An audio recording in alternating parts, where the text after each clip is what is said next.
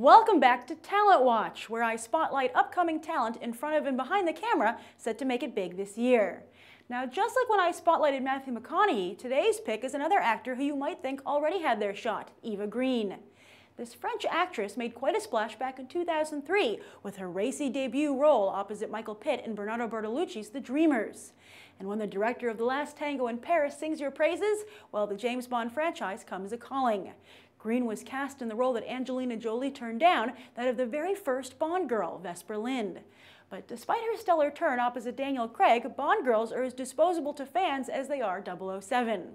A series of not particularly noteworthy roles followed, with Green hitting something of a rock bottom with the TV series Camelot, where she played the villainous Morgan Le Fay. It wasn't Game of Thrones. Then last year, things seemed to be looking up when Green landed the villain role in Dark Shadows opposite Johnny Depp, yet sunk once more when the film fizzled at the box office with critics and with audiences.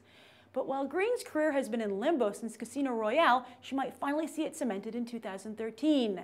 First, this August, she'll play the female lead, a commander in the Persian army in 300: Rise of an Empire, the sequel to the hit 2007 film that launched not only Gerard Butler's career, but significantly helped Lena Headey as well.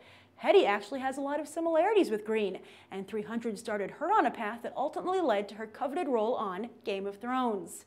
But Green might be able to do even better, as this year she'll also star in yet another much-anticipated sequel, Sin City: A Dame to Kill For. And interestingly, she is once more taking on a role Angelina Jolie turned down, that of femme fatale Ava Lord. So do you think this is Eva Green's year, or would you have preferred to see Angelina Jolie in these roles after all? And do you think Green can surpass Lena Headey's career, who, by the way, also co-stars in 300: Rise of an Empire? Or is there some kind of European modelly actress glass ceiling? Write your thoughts down below.